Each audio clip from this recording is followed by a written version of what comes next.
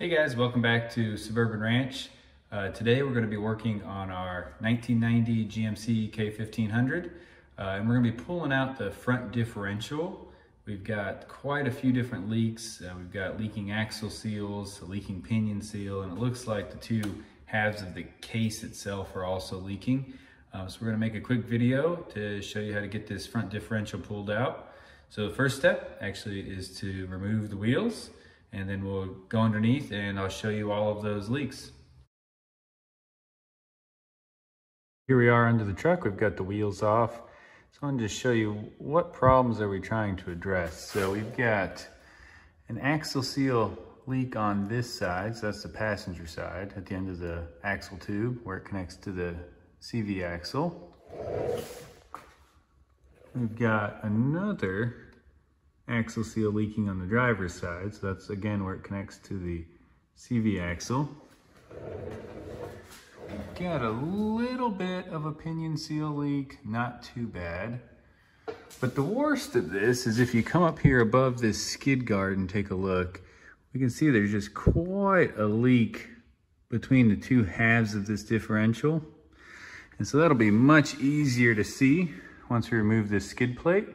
So that's just held on with 4 15mm bolts. So we'll pull that off and take a better look at it.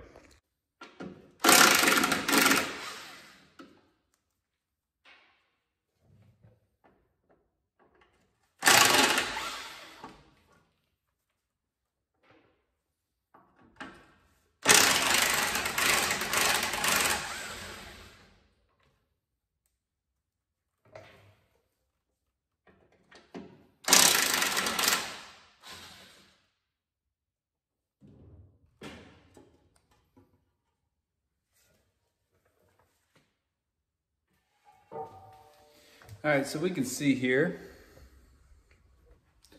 you've got a huge leak going on what looks like right between the two halves of this differential. So now we've got the skid plate off.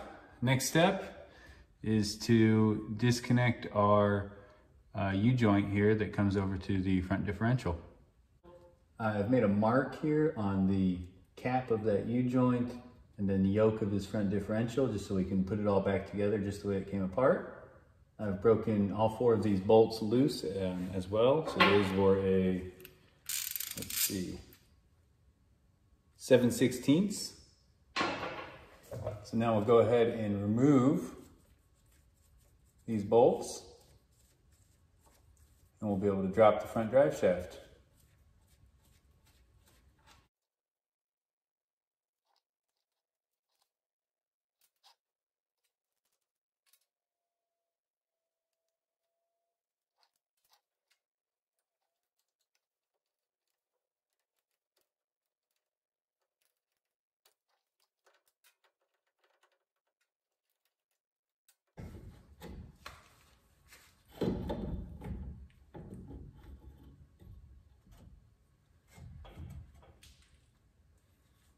All right, there we go.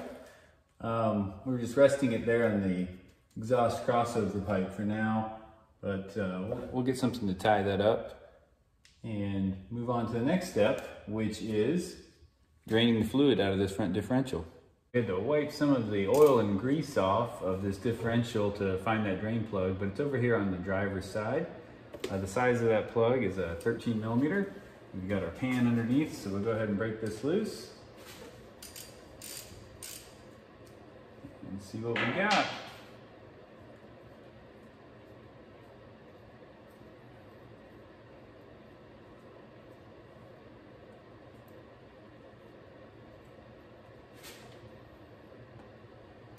There we go. So we'll let that drain for a minute, put the plug back on. Next up, we've got to disconnect our axle shafts. So they are held on with about 6 bolts on each side of the front differential. It's a 15mm bolt, so I'm going to be using a breaker bar, and I've got somebody up in the truck holding the brakes to keep the axles or those CV shafts from actually spinning while I try to loosen them. So let's give it a try.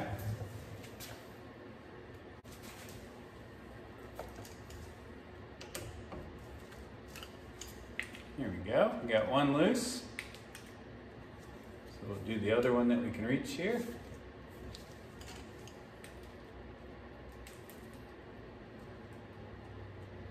And then let up on the brake.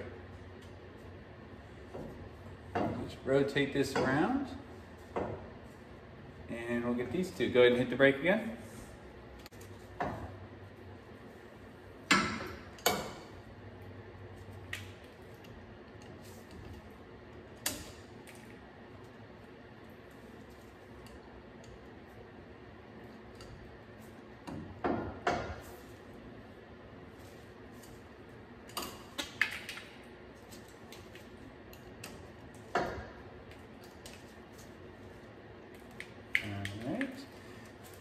So basically we'll just go around and do all of the bolts that way, and we'll be ready to remove our CV shafts.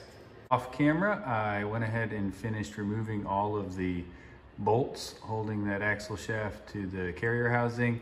I also just wired those axle shafts up to the upper control arm to hold them out of the way when we drop the entire differential. And I did the same thing on the other side. Around the back here, you can see there are two plugs. Went ahead and disconnected both of those as well. And so the next step will be to remove these two large bolts. So this one here and this one here, that hold the differential to the frame itself. I'm holding that bolt with another socket on the top side of the frame, and we'll hit the bottom nut with the impact gun and see if we can get it to pop off.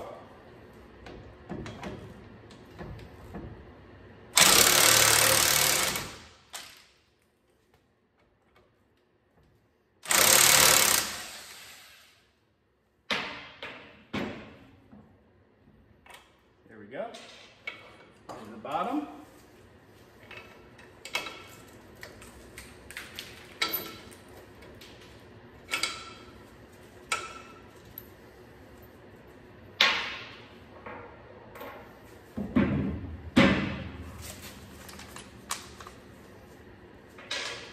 Okay, now we'll see if we can do the same thing on the top bolt.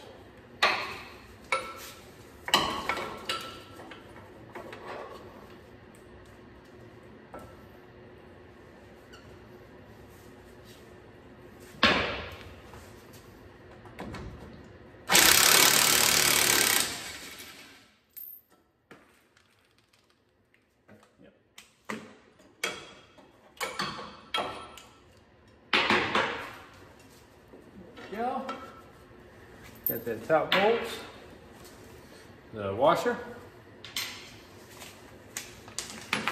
and the nut, which just flew across the room. So next up, we'll work on the driver's side. So we'll remove the upper and lower carrier bolts. So we've got a lower carrier mount here, and then the only thing holding it on will be the upper carrier mount. So we'll get some jacks positioned before we do that. There's also a vent tube on the driver's side here. It's just a rubber tube that slips onto a barb. Just pull that off as well. Here's a look at that vent tube I was talking about. So it's on the driver's side near where the axle connects. So we should be able to just reach up and kind of wiggle that off. There we go. Just taking a closer look at this vent hose off camera. And I actually, when I pulled that off, I actually broke the fitting that goes into the differential. So you can see a piece of plastic in there. This had just so much grease and grime on it. I didn't notice that there was actually a clamp here. So be careful, don't do what I did. Loosen that clamp, slide up the hose, and then pull your vent tube off. I'll have to buy a new vent fitting that screws into the differential for my truck. We'll link the part number for that in the description just in case you have the same problem. We are now ready to remove this lower differential housing bolt. So this is towards the back of the truck, back by our U-joint. So again, I'm going to hold one side with a wrench.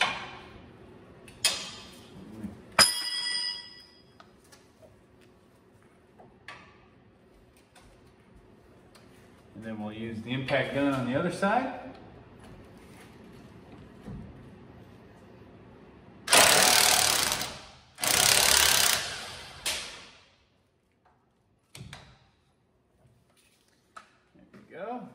this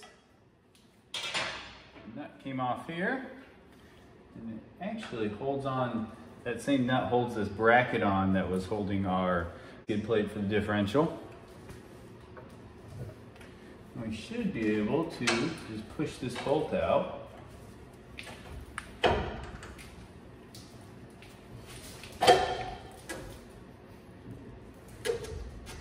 You can see the whole housing is starting to get loose here. There is really only one bolt holding the piece, this entire housing up now. And so we'll have to get a jack under here before removing that bolt. Here's a look at that upper differential bolt. I've already backed it out a little bit, and it should be about ready to pull out. I've also positioned my bridge jack underneath the differential. So I'll set up the camera, pull that bolt the rest of the way out, and we should be able to lower the differential out of the truck. Hey guys, good news. We have the differential bolts all out and supported on our jack.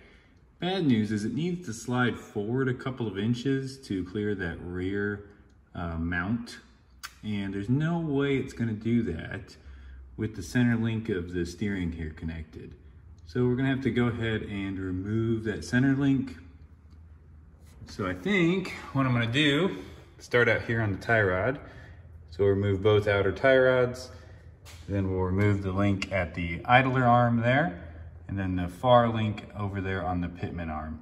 So we'll spend a few minutes here to get that center link out, and we should be in business. So just a quick video on how to remove an outer tie rod. So first up, you've got this cotter pin that needs to be straightened.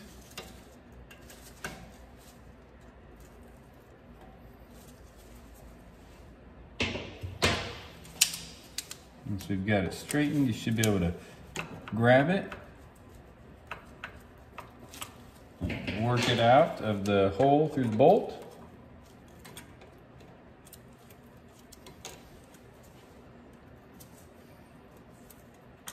There we go.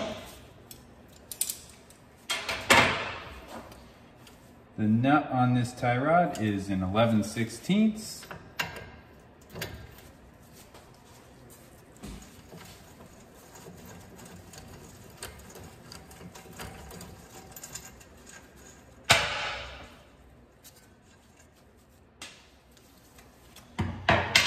And then one trick that I like is actually to hit the side of the knuckle here a few times, and this tie rod should just pop out.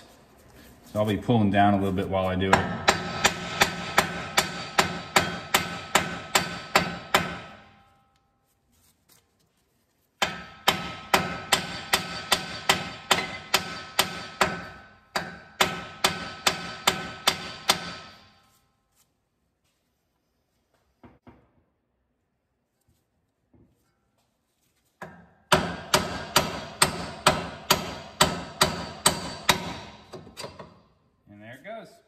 Shot here of how to remove that center link from both the idler and the pitman arms. You're going to need a puller like what's shown here.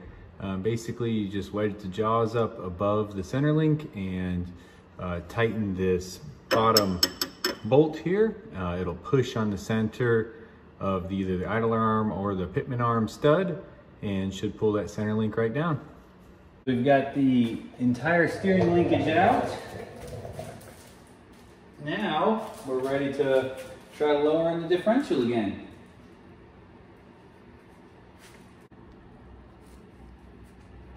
So the front differential is out. I'll spare you guys the 15 minutes of me wiggling it back and forth to get it out. The one tip I do have for you is that as you lower that front differential, you actually want to tip it forward. And you'll see what I'm talking about once you're under your truck. There is a rear mounting bracket. So that bolt we removed for the rear mounting bracket, that bracket is actually welded to the frame. And you'll have to tip that entire front differential forward in order to clear that bracket as you lower it.